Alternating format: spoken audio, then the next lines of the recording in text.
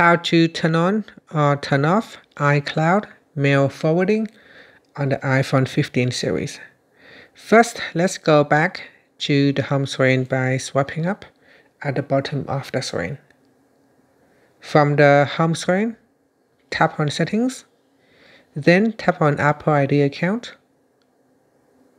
Next, we go down and then tap on iCloud, then tap on iCloud Mail. Next, we scroll down, then tap on Mail Forwarding, and then tap on Mail Forwarding toggle button to turn it on or switch it off. Once it is turned on, you can also set up your mail forwarding by tapping on Forward to and then enter in the email address that you would like to forward your emails to. And then you can also choose delete after forwarding, or you can just leave the original email stay in the inbox. And that's it. After, you can swipe up to go back to the home screen. Now, if you don't put in the email address, then you will not be able to tap on the done button. So you need to put in the correct email address.